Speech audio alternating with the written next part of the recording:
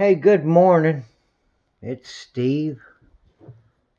Subject of today's video happens to be one of these 4-gallon backpack sprayers. This one is a CHAPIN, but they're all the same. It's the piston variety. I set you in this stand here and show you what is going on. These piston pumps down here, as you operate this lever,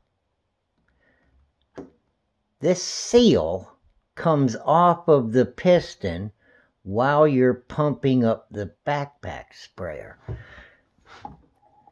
You know, you're pumping away. See it moving?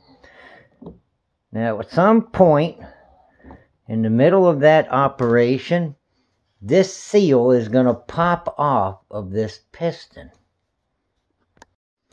You'll know that's happened because you'll be pushing, and all of a sudden this is going really super easy. There's no more resistance on the handle. Sometimes you can push it up in there and get that guy to reattach itself. If you ever play with these, you'll know what I mean. But when that seal comes off of there, you no longer build up any pressure, or it will leak on you. So I'm going to tear that guy apart and spend a few minutes fiddling with it and show you how to fix your backpack sprayer once and for all, if it's a piston type. This is the connecting rod that holds that piston onto this operator. You know, there's some protruding pins sticking out right there.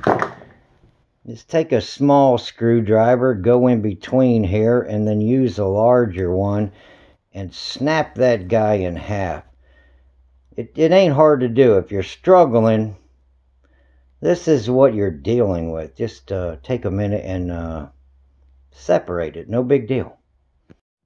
I don't know if you can tell or see that, but there is a ridge molded inside of this seal here that is expected to hold on to the groove that is cut into the top of this piston. That's the point of failure with all of these backpack sprayers.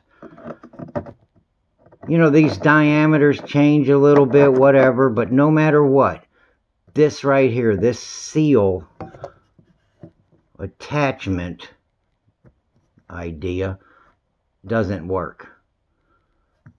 Looking at the bottom of this, and there ain't no reason we can't put a hole right in the center of that. Get us a big flat washer, and we will attach that seal to this piston with a screw and with a bolt. We're going to attach it right to that guy. Hang on and wish me luck. Man, we ain't got a whole lot of room in there. You know, we don't want to damage the piston. So I'm going to tear the nut out of this butterfly type of wall anchor here and use that nut. We'll insert it down into that hole right there. Do as best job we can as drilling right through the center of it, the diameter of that thing. And we'll take a fender washer here, and we will lay old guy across the top of this seal like this.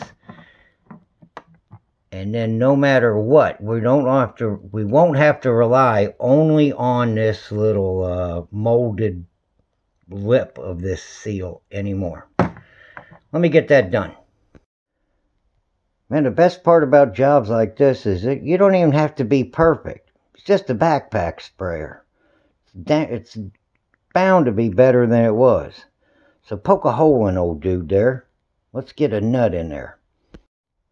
I don't know if any of you have ever taken apart one of them butterfly nuts, but that's what's in the middle of it. I think it'll fit down in that piston. Man, I pushed that thing down in there by tightening up this nut. And, man, let's take that guy out of there, cut this long stem off of here, and reassemble this dude.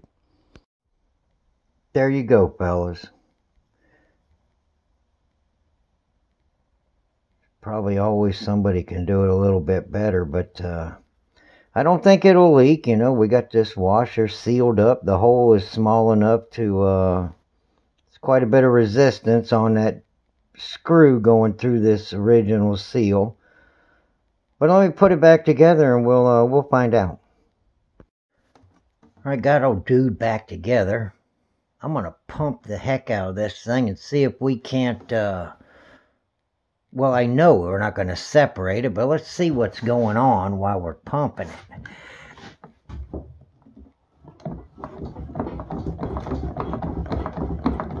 I used Vaseline to lubricate that cylinder.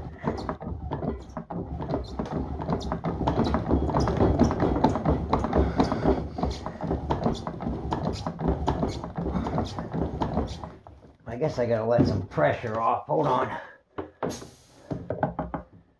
We'll leave that dude open.